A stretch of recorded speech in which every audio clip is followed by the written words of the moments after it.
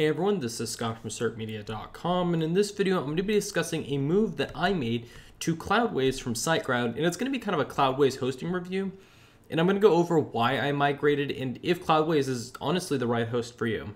So one of the reasons that I did move, and I created this on the 31st of March, and this video is being recorded a little bit after that, about a week.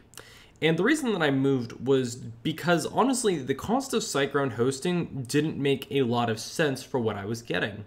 The one benefit that SiteGround has is that it uses traditional cPanel hosting, so you do get email hosting. I'm going to preface everything in this video that if you need an email account and you're not using something like G Suite or Office 365, Cloudways is not going to be a good option for you. You are going to need to pay for an additional separate service. Now keep in mind, I'm paying $10 a month for my server and $5 a month for the G Suite account, so it still works out to be about the same as SiteGround, but keep that in mind when you're looking at your options. So the good thing about SiteGround, Cloudways in this instance over SiteGround, was the cost, and I also get more flexibility with my resources. I chose a server that was located in San Francisco, which worked out a lot better than the location of that SiteGround has it, which I believe is in Chicago. While that is centrally located, a lot of the visitors weren't coming from that area of the country. But taking that aside, I just gained a lot of flexibility and a lot of improvement that I didn't get on SiteGround.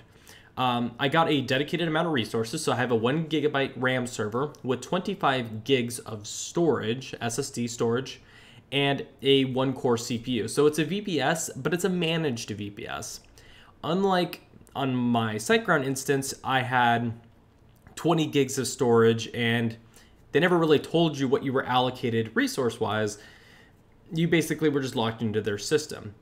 One of the things about the Cloudways instance that I like is I have multiple applications set up, and I'm actually going to be showing in future videos cool tutorials on how to set up the Redis cache and how to configure Varnish for your website. Because these are things that you can't do on SiteGround that actually led to me getting better performance on my website.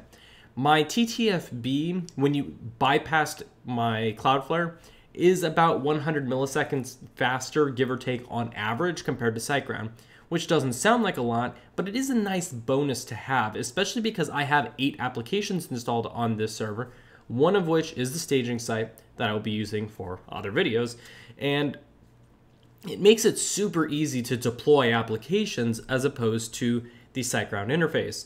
Keep in mind that if you're on the newer SiteGround interface, you may have to get used to it, but I'm not trying to say that it's bad.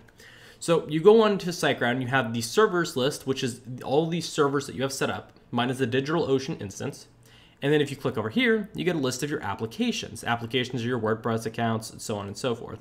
If you click over here on the SERP Media staging, it tells you general info, and you can access it via a direct URL. This is one thing that I liked about the Cloudways instance over SiteGround. I'm able to move my DNS over to the Cloudflare instance that I have. So on my Cloudflare account, all my domains are pointed there for the name servers. If I wanted to do the same thing on SiteGround, I have a few hurdles that I had to jump through to get certain features to work. If you wanted to set up a staging account, well, you had to make sure that you added the domain in. If you were trying to set it up via name servers to Cloudflare, you had to go in and manually add it. And this was a headache for me because while my name servers were pointed at SiteGround, I oftentimes would do DNS tests of the response time, and it seemed like I would just get faster performance on the Cloudflare DNS for another website that I had. So moving it to there alleviated that issue, but it introduced the issue of when I spun up staging servers and I wanted it staging 4.serpmedia.com or staging 5, I had to constantly go into my Cloudflare account to add the records. The good thing about this is I can set up the staging domains on a Cloudways apps domain. And then if I don't need the staging instance anymore, I just delete it and I don't have to worry about that. It just removed a level of headache with the staging tool that was built in to SiteGround. And I really appreciated that. So the flexible abilities that I get with the staging setup was something that I really liked. I also enjoy the user interface over the SiteGround because it allows me to make changes easier on a per application basis.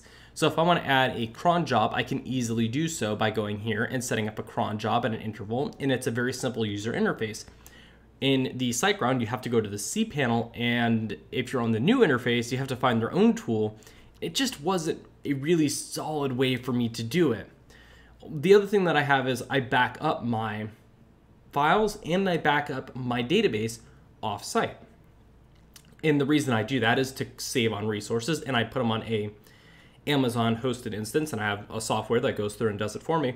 But the thing that I ran into is doing it on SiteGround is I had to whitelist IP addresses constantly for the database access.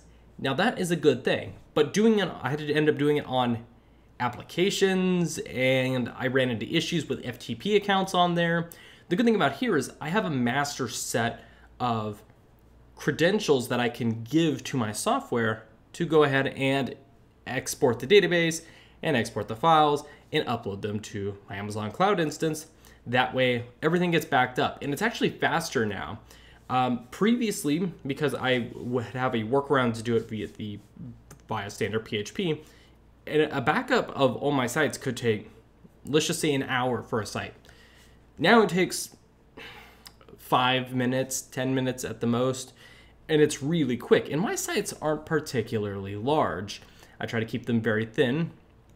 And once you actually look at the total resource usage, I'm using, let's see, probably half of my disk space, and that's with the server I just spun up.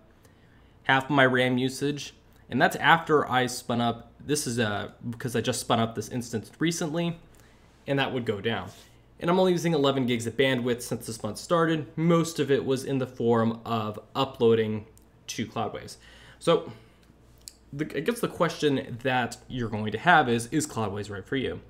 From a strictly budget point of view, it's really enticing, and that's why I primarily moved. The performance is also on par, and if not better than a lot of the competition. It's also a managed platform, so this isn't me going out and installing server hardware on a VPS somewhere and managing it myself. There is support and all of that, and I'm paying $10 a month for this instance. So my hosting costs dropped from $240 a year all the way down to $10 for an extra 5 gigs of storage, more dedicated resources, and honestly, just better performance. Now, as I mentioned in the beginning of the video, if you're somebody who needs email hosting and you don't want to pay for G Suite or Office 365, you're going to need a cPanel-based host because you're not able to run an email hosting via Cloudways. I wouldn't recommend doing that in the first place, but you're not able to do it on Cloudways. So that's one thing to keep in mind. I will be making future videos for various tips, tricks, and other additions to Cloudways and what I've managed to work out to further improve your performance. That being said, if you do use SiteGround and you're not wanting to move, there's not really a necessary reason to move unless you just want to save the money. SiteGround is still a great host, and it's one of the 2 hosts that I recommend. It just so happens that I've jumped ship and got on Cloudways. If you have any specific questions about your application or whether you think you should move to Cloudways, you can ask in the comments below, and I'll try to give you as best insight as I can. Otherwise, thank you so much for watching, and goodbye.